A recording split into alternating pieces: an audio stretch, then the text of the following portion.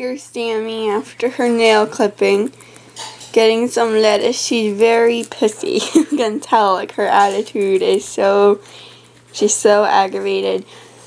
So after I clip my piggy's nails, I always like to sit with them and just give them their treats and stroke them. That way they don't ever leave with a bad memory of, like, me clipping their nails, like, you know, because it's stressful for them.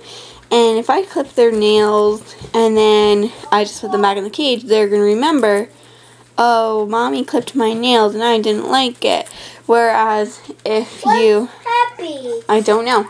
Whereas if you sit and you talk with them and you pet them and you give them treats, they're going to have a good memory of you giving them treats and rewarding their good behavior. Even if they weren't that good, like Sammi here, she was crazy. I didn't get to clip her one foot. I think it was this one right here.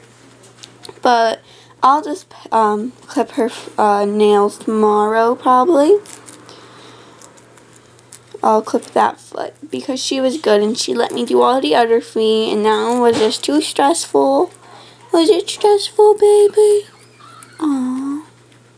She says I couldn't take it. That was too much stress.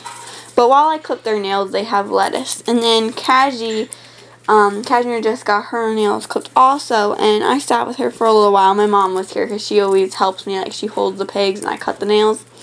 So she was here 2 seconds ago, and, well, like a while ago, and we were clipping Cashmere's nails together also. And when we were clipping her nails, she was a very good pig. I mean, it wasn't the easiest, but she's better than Sammi, right? Because you were troublemaker. You trouble. Yeah, she's trouble.